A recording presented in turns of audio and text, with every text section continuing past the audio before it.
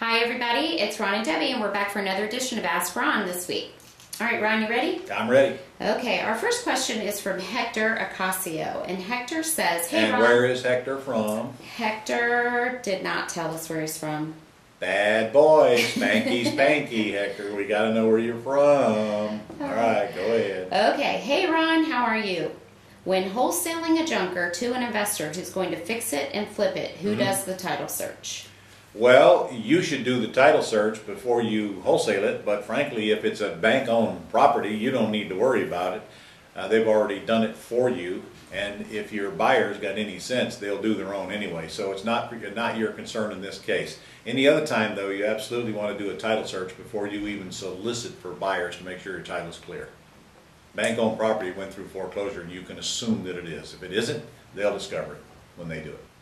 Okay, next question from Dave DeWert, and Dave's from Indianapolis. Hello, Dave. Okay, regarding wholesale leads. Sorry you lost Peyton, Dave.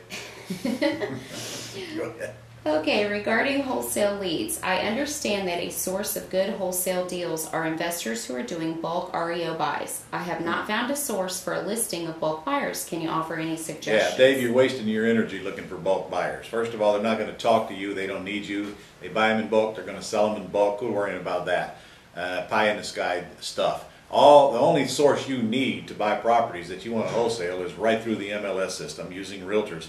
And check to see if you've got listingbook.com in your area. Listingbook.com, because now they can come right to your desk every single day. Literally, never leave your desk to make offers on all the MLS properties that you want. And if you will go back to our archives on your membership site, you'll find a whole lesson that I did on listingbook.com where we're live on the site. That's exactly what we do here. Okay, next is from Bruce Moore regarding credit repair. Okay. Are there any reliable credit repair companies that you are aware of? I know of some, but also many stories of rip-offs and pay for not really much results. Can you help me out on this one? Well, you're correct. There are a lot of rip-offs, and frankly, I do know some good ones, but I don't have their name at the top of my... Well, here, I've got one. GlobalCreditRepairAndRestoration.com. GlobalCreditRepairAndRestoration.com. I know that to be a good one, but there's a lot of others. They're just not in my brain right now. So maybe, Debbie, we ought to actually read these questions ahead of time before we do this in the future. Just a thought. I don't know if we've ever done that before, Ron. We actually don't rehearse here, guys, just so you'll know. I don't know what the questions are until she asks them. Okay. All right, well, that was our last one for this week, Ron. So.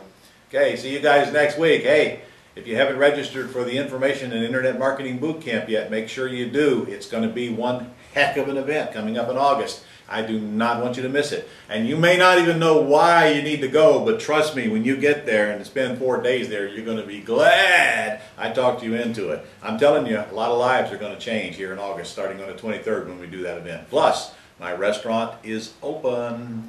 See ya. All right, guys. See you next week.